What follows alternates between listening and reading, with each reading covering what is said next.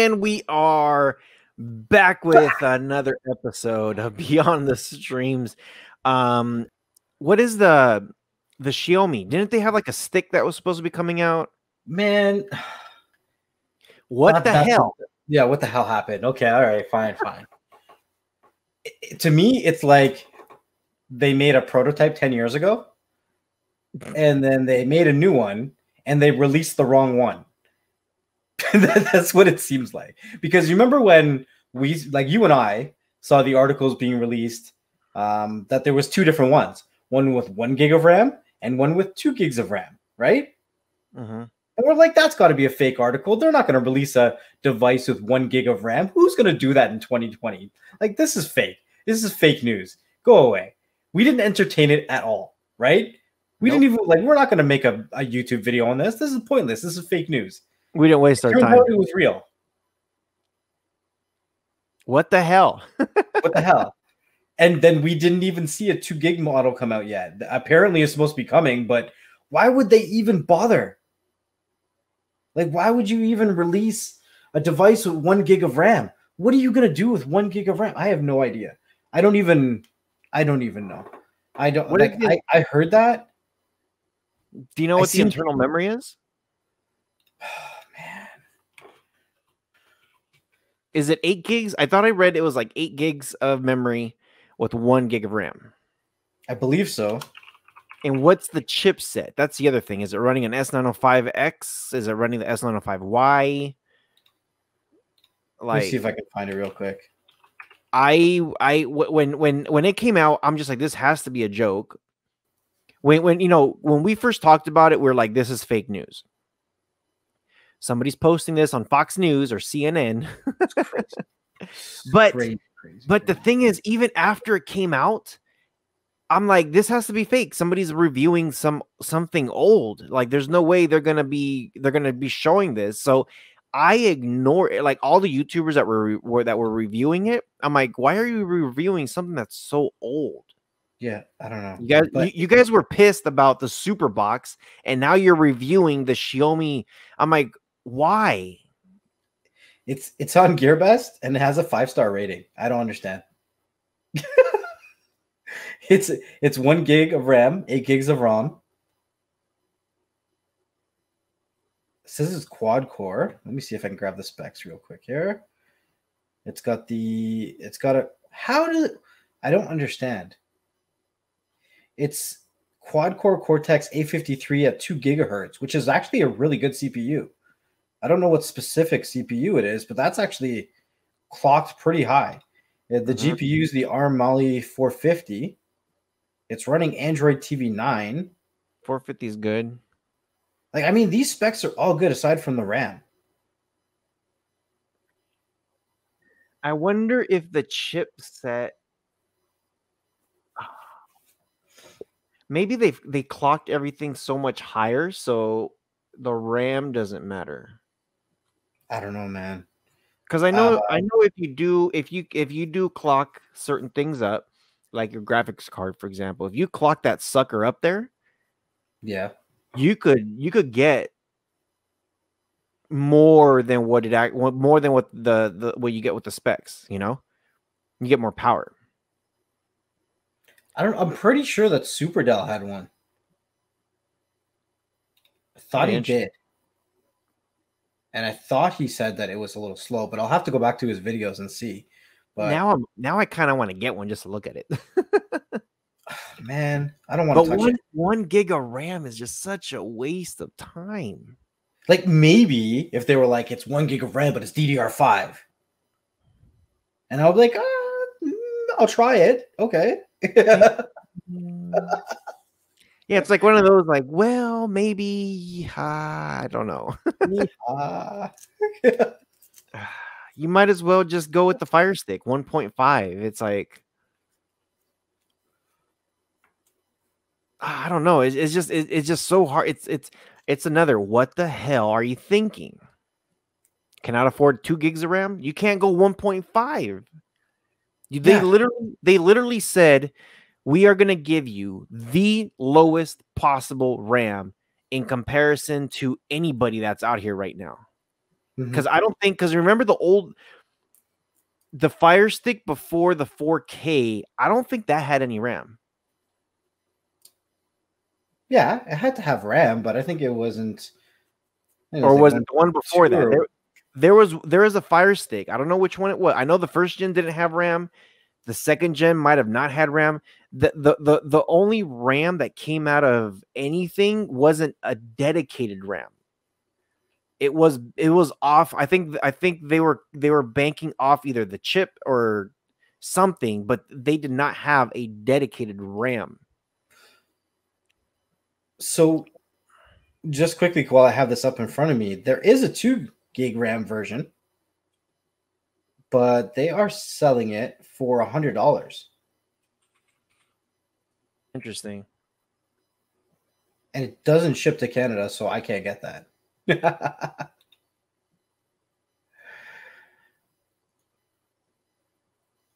I don't know what they were thinking, because obviously, I don't know. Maybe they don't know that the Fire Stick exists.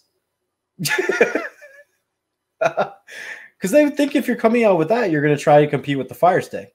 If you're not going to try to compete with them, price, then at least try to compete with it spec-wise. Say, I am more quality than they are.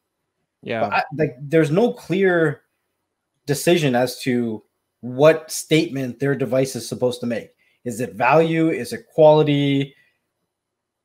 I don't get it. I don't know. I don't know what to think about it. I don't know. They're going back old school, like big time. So I remember, I'm trying to pull up some of this, like I'm looking at the Amazon App Store. I remember when I first looked into the specs on this thing, release year for the Fire Stick, Gen 1, 2015.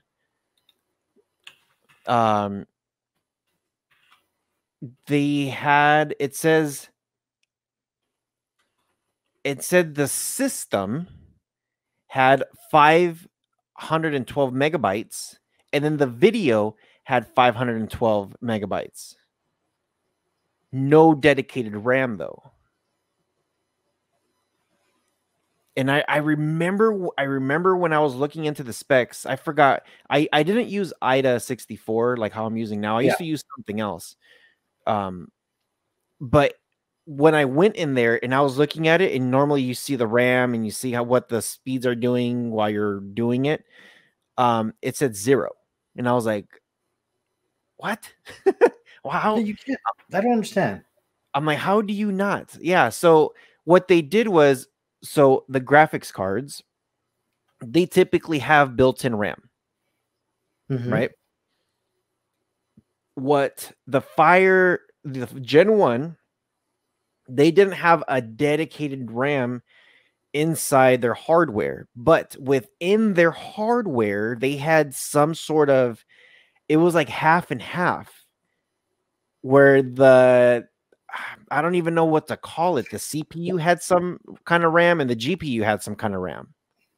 Was it like an APU unit where it ran both I think so. CPU and the GPU together combined and shared the RAM for it? I think so. Yeah. So it wasn't a dedicated RAM, but it was split into two, 512 and 512. And one was for system and the other one was for video, which is weird. And then when the second gen came out, I remember doing a video back then when the second gen, with a breaking news, brand new Fire Stick with dedicated RAM. I remember that came out and I was just like, hell yeah, give me some RAM. Finally, 1 gig of RAM and iDAP. And that was in 2016. That was 1 year later. And I remember they did that because everybody was complaining, how are you not going to have RAM? How are you not going to have dedicated RAM? Why do you have RAM built into, I don't know what it was, the CPU, the GPU, and then it was half and half. They didn't even do a full half of one. So that means the system took half of it. And then when you were playing, where if it was the GPU that was doing the rendering or whatever it was, Yeah. that housed the other half. Right. So it made zero sense. It's like, I don't know. It just made zero sense. So 1 year later, they come with the second gen of the Fire Stick with dedicated 1 gig of RAM. Xiaomi, it looks like they're doing the same thing, except they're skipping the first gen. They're just like, hey, we'll just give you 1 gig of RAM with the newest everything, newest chipset and all that stuff. Because the GPU, you said the GPU was running the 450. Yeah, it's the Mali 450. That one's good. And we don't, is it running the Logic or Allwinner? It just says quad core Cortex A53. I hate when they do that, when they don't want to tell you what exactly, like, is this a rock chip? What are you doing? That's all it says. They probably don't want to tell you because they're going to be like, this is the Amlogic chip S800 series. It's like, wait a minute, what? But I mean, it's got HDR, it's got Dolby, it's got all that kind of crazy stuff. So I'm very interested to see. I don't know. I really don't want to waste my time with it because you have devices like the 4K Fire Stick that runs pretty good. You got devices like the Vid Stick. And you know what? Let's just eliminate the Fire Stick because we know the Fire Stick and the TiVo. We know the Fire Stick and the TiVo have that 4K Netflix and they have all those. The Xiaomi is not going to run. I don't think they have Android and they have all that stuff thrown in there, do they? what, the Xiaomi Mi Stick? Yeah, do they have like Netflix, like 4K Netflix? Yeah, it's an Android TV device. It's certified. Well, it has a Netflix button. okay, so that means they do. Remember, Android TV doesn't mean Netflix certified. I know. But yeah, they do. But if they have a Netflix button, they probably have the 4K Netflix. Okay, so that means we have to compare it to the Fire Stick and the TiVo. And I would put, I don't know, man. The TiVo for me was probably the lowest out of all the devices that we've done in the past when we keep looking at specs and everything. But the Xiaomi, they might be the winner. They might be the winner of the lowest. This is what they did. They came out with two models, and the one that they released first is a 1080p model.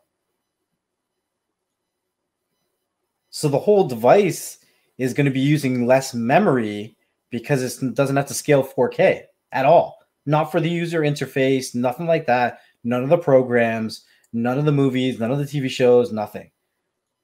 Still skeptical. Scaling? It's not, it's just 1080p. You can only run that at 1080p. And then the one with 2 gigs of RAM, I think, is going to be their 4K one. I think that's what they're doing.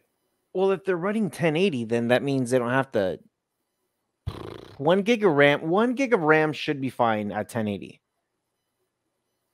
And well, which RAM are we running? DDR3, DDR4, because that matters too.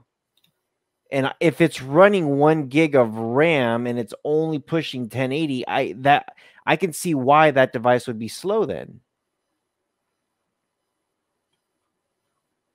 I don't know. I got to get my hands on it to actually play with it, man. Oh man, what the hell? What the hell, Xiaomi? It's just like when you come out with a product, the consumers, the average consumer, should not be confused as to why they should buy it. Mm-hmm.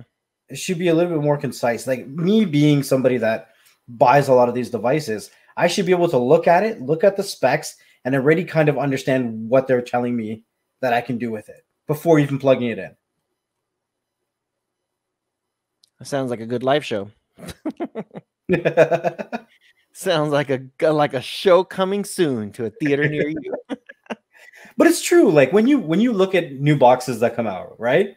Isn't that what you do? You look at it, you say, okay, it's coming with this. You're checking off these things in your head. You're like, it's coming with this, it's coming with this, it's coming with this. This means I can do this, this, and this. Now let's put it to the test. Yep. But when you're like mixing stuff around like this, you're just trying to confuse me, and I don't like it when they play with my emotions. That's like playing with your stomach. Don't play with your food. Right.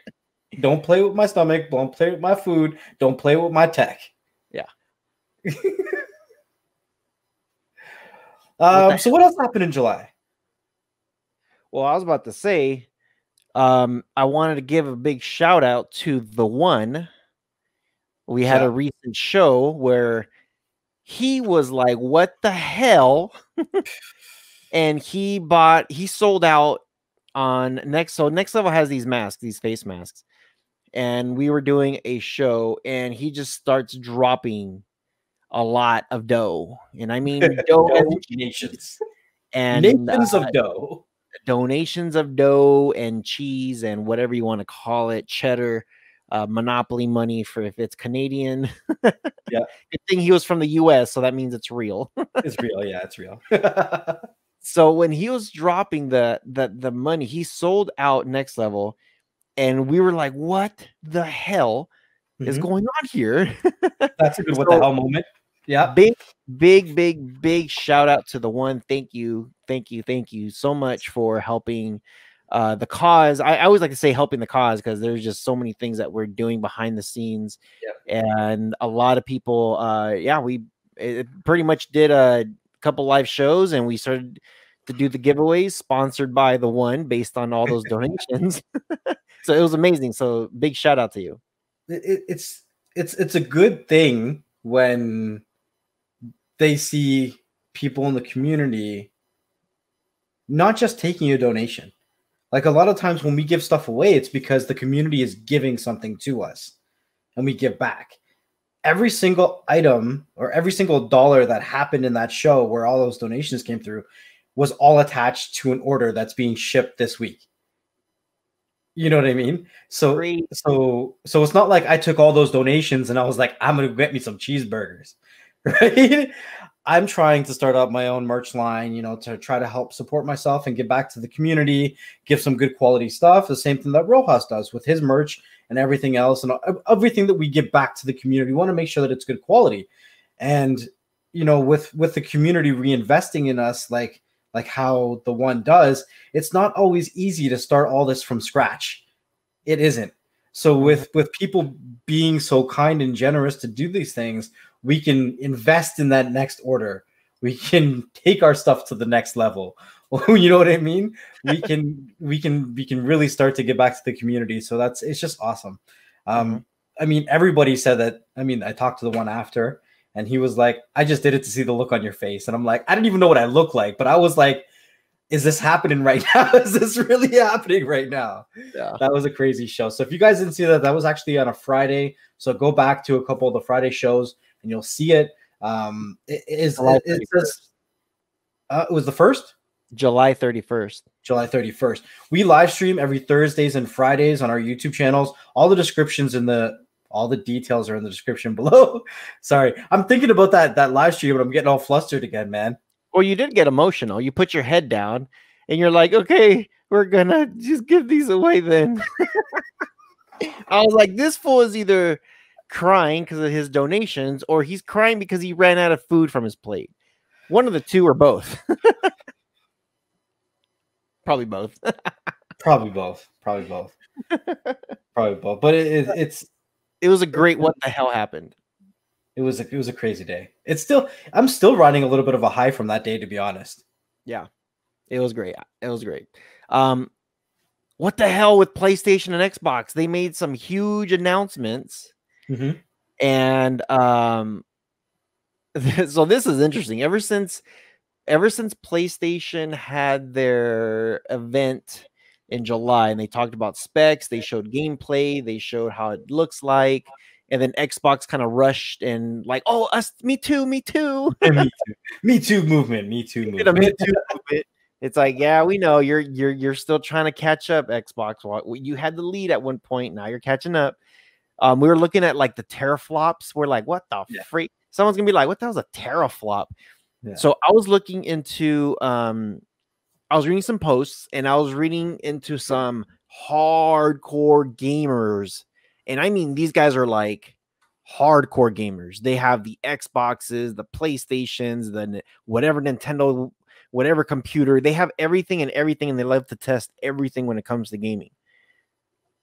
You and me said, because of course, the next level being Xbox, Rojas being PlayStation. I was like, well, guess what? Blu-ray comes from Sony, and who owns Sony? PlayStation. So guess what? We're gonna get the first, latest, and greatest of XYZ. And then he's like, well, we got Gears of War, we got this, we got that. I'm like, that's fine, because we got this and we got this. He's like, well, we got 12 teraflops. And I'm like, we got 10. So what? What the hell is that supposed to? It's gonna be like this much of a difference. Hey, so I went trillion. It was measured in trillions. So I went to look into at that. Like, I'm like, dang, I'm like, if Xbox is putting just that much more of a flop, a teraflop, 2 more teraflops than PlayStation, that means there's a good possibility that Xbox is going to have a little bit more power than the PS5. I started reading into blogs, just going into people who are diehard Xbox fans, and people were actually kind of disappointed, saying they are putting the number 12 in front of those 12 teraflops to say, look, we got a little bit more teraflops than PlayStation, but it's not as powerful as the PlayStation, because then they started listing all these other specs that Xbox failed to mention. It's almost like we're saying, okay, because Next Level and I, we constantly talk about RAM and hard drive and all this stuff. If I were to say, hey, I have 64 gigs of DDR5 RAM, and Next Level says, well, I have 128 gigs of DDR3 RAM, who's probably going to win? DDR3 or DDR5? DDR5. DDR5. And it doesn't matter if you have 120, if you have double the amount of RAM than I do at that point. You know what I mean? So apparently, this Xbox vlog that I was reading at, I think it was on Reddit.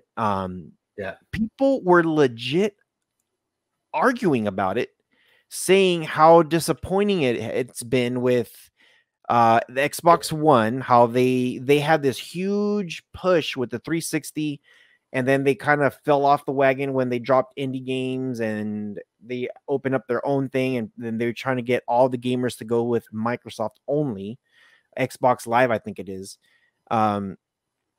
But they started talking about, hey, yeah, sure, they're talking about 12 teraflops, but look at the fine print between all the specs and then compare it to the PS5. They're saying the PS5 has all the newest, latest, and I guess the word is innovation is what they're doing. But somebody was saying on the Xbox forum, they said if you load, so I gotta dumb it down, because once we start talking about teraflops and all the different specs, I know everyone's gonna be like, wait, you lost me. Yeah. So let me explain. If Next Level's playing the new Spider-Man game, and I'm playing the new Spider-Man game, and it loads the screen up. It loads the screen. Remember, we were talking about like trash cans and like all that stuff.